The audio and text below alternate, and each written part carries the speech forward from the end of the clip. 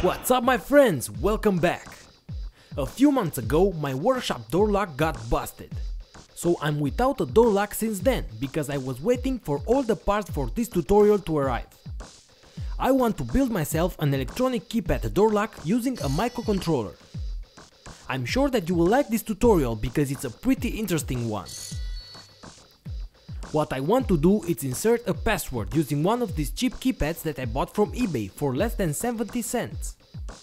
If the password is correct, the door would open using a servo motor that would move a slide lock like this one. But if the password is wrong, an error will show on the LCD screen and I will have to try it once again. I will also add a small buzzer to this project in order to have some sound signals. Using two push buttons, I will be able to open and close the door from inside of the room in case of an emergency. So let's start with the tutorial. Remember, all the part list, examples, schematics and codes are in the description down below. We will use Arduino Uno to make the tests, but finally I recommend you to switch it for an Arduino Nano because it is a lot smaller.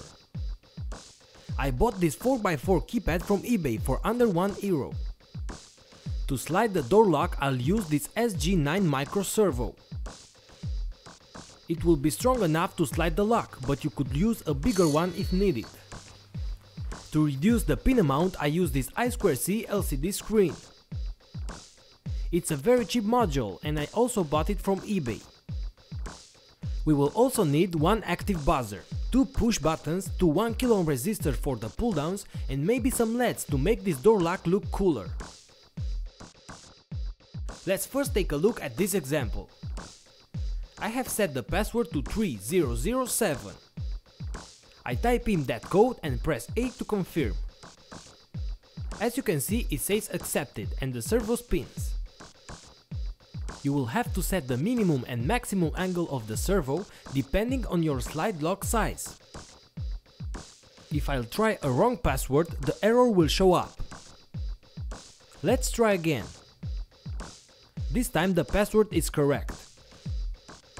Once the door is open, to close it just press the B character.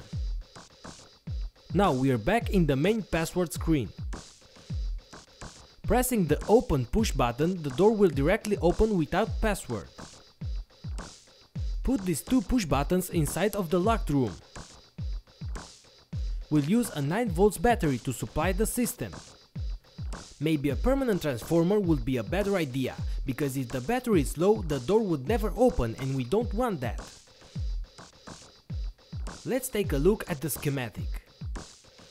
Connect the I2C module of the LCD screen to analog pins A4 and A5, which are data and clock. Supply 5V to the LCD screen and also to the servo motor. Connect ground as well. Connect digital pin 10 to the signal wire of the servo motor. Now connect the 8 pin from the keypad from digital pin 2 to digital pin 9 of the Arduino. Make sure that the connections are in the correct order. If you look close enough, you will see a dot or a 1 on the keypad connector. This number marks the first pin. We can also see that the columns are marked with white and the rows with black. Connect them in the same order, if not you will have to change the code later. Now connect the buzzer to ground and digital pin 11. It has to be a pulse width modulated pin, if not the buzzer won't be able to make sounds. Connect two pull down resistors from the push buttons to ground. Connect the wire from the same pin of the push buttons to digital pin 12 and 13 of the Arduino. Connect 5V to the other side of the push button. In this way, the digital input will be always in the low state, except when the button is pressed, because then we will have 5V at the input. The schematic is ready. Let's now take a look at the code. As always, we import the libraries. Remember that this I2C LCD module needs a special library in order to work. Download the Liquid Crystal I2C library from a link below. Open Arduino IDE. Go to Sketch, Include Library, Add Zip Library and open the downloaded zip file in order to install it. Now we are ready to make our code. These two variables define the maximum rotation of the servo motor. I have set mine from 90 to 180 degrees. We create some extra variables that we will need along the code. Here we configure the keypad. We have to include the keypad library as well. Download it from a link below and install it. Define the rows and columns amount. This is the layout of my keypad. If you press one key but a different character is printed on the screen, that means that you've wired wrong the columns and rows.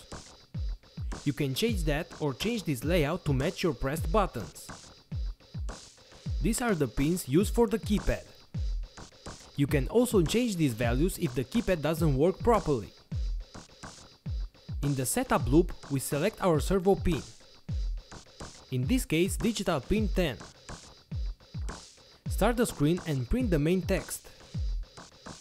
We also put the servo in the closed position using the servo write function. Now, in the infinite loop, we first open or close the door depending on the two emergency push buttons. After that, we make the character read. This is all the code that makes the 4-character password right. Once we arrive at the 4th character and press the A key, we check if the password is correct in order to open or not the door. If the password is wrong, display the error and start again.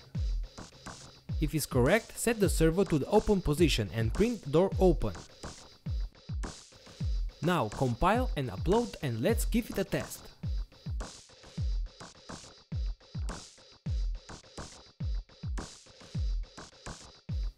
Works nice, doesn't it? I'll mount this system to my door. I will also print a 3D case for the keypad and the LCD to give it a nice look. I'll leave it functioning with a 9V battery for now. I'll install a transformer later. We could always add a Bluetooth connection to this Arduino, connecting a module to pins 1 and 2 and open the door using our smartphone. In a previous video, I shown you how to create a Bluetooth app and how to control Arduino pins with it. Check that video if you want to make your own app. Now, in the same way, I've created this simple app that will send the letter O when open and the letter C when close. Download the app and install it to your Android smartphone. Connect the Bluetooth module to your Arduino pins TX and RX like shown in this second schematic. Now download the second code for the Arduino Bluetooth control and upload it to your Arduino. Now you can open the door using the app as well. In this case, the app will be the key to the door and anyone who has it could open it. If you don't want to use the Bluetooth, just upload the previous code and you are ready to go. Well, I hope you liked this video. Stay tuned for more. If you have any questions, just leave it in the comment section below or on my Q&A page. Also, like, share and subscribe in order to motivate me for more videos like this one. Thanks again and see you later, guys.